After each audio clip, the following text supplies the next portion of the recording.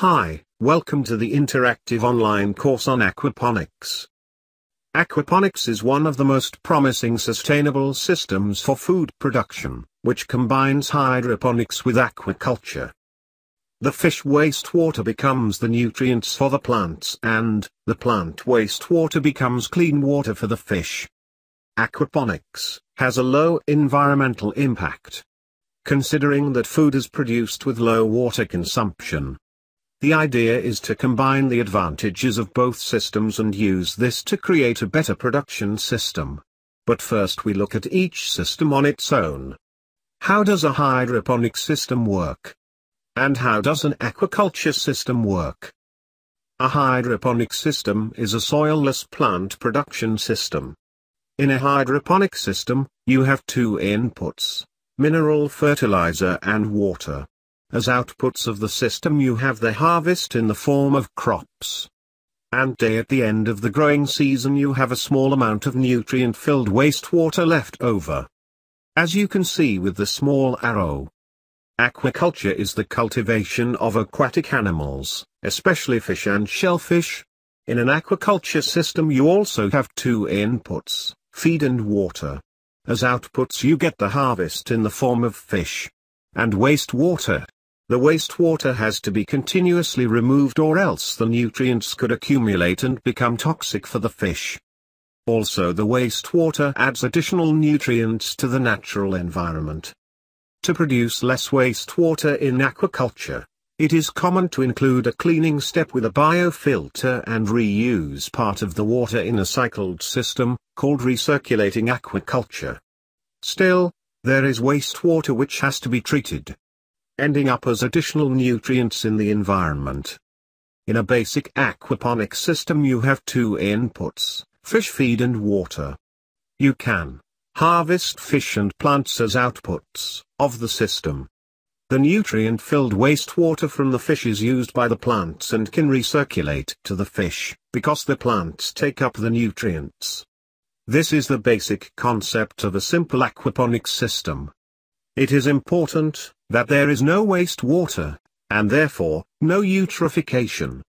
In an aquaponic system you can get rid of the nutrients by including plants as an additional cleaning step. Plants take up the nutrients from the fish and grow.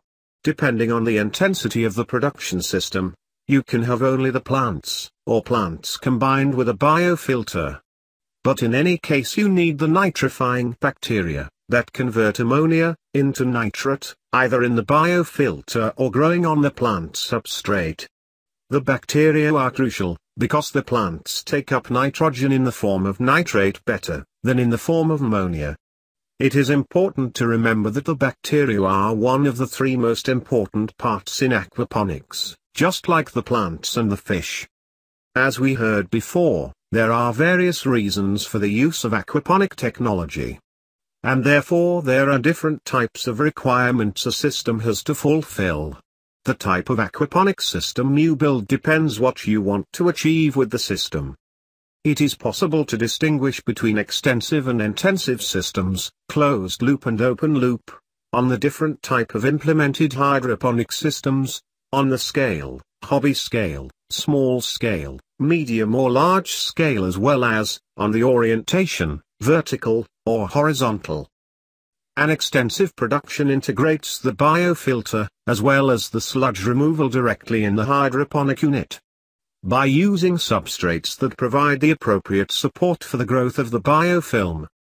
Substrates examples are gravel, sand or expanded clay. An intensive production uses a separate biofilter and a sludge separation system. Both operational methods have advantages and disadvantages. Integrated sludge and biofilter causes a reduced biofilter performance, and turbid water, therefore, only allows extensive fish stocking. Intensive production is possible with separated sludge removal, but this step creates further products that need to be used, like the fish sludge. Aquaponic systems can be constructed and operated as a recirculating loop, with water flowing in both directions. However, the environmental requirements of fish and plants are not the same. Also, treating sick fish could be problematic for the plants and vice versa. And recent developments have been more towards an independent control over each system unit, resulting in a one-directional water flow. These systems are called decoupled aquaponics systems, meaning the fish live happily in the water. Once the water is saturated with nutrients, it gets sent to the plants. The nutrients that are then missing for the plants can be added without disturbing the fish. Due to the evapotranspiration, there is no resulting wastewater. These are three types of hydroponic units, which are most used in aquaponics: media-filled grow beds, deep water culture, and nutrient film technique. But we won't go too much into detail here, because you will learn more about that later. So we can conclude with the question: why aquaponics? Basically, aquaponic can be seen as a water and nutrient recycling technology, which saves water and produces less or no wastewater. The waste in form of sludge is converted into useful plant biomass. The water-saving aspect enables crop production in areas where water is a scarce resource. For example, in urban areas or tropical areas. Aquaponics can be used in urban farming as a soil-independent fish and vegetable production system. In general, it is a good possibility to grow your own local food and to be self-sufficient. Some disadvantages are: there are very high initial costs. A climate and lighting adaptation can be difficult. The energy costs for pumps and heating are high. Aquaponic needs a lot of technical knowledge. And keep in mind to buy extra pumps because they will fail eventually. Thank you very much for your attention.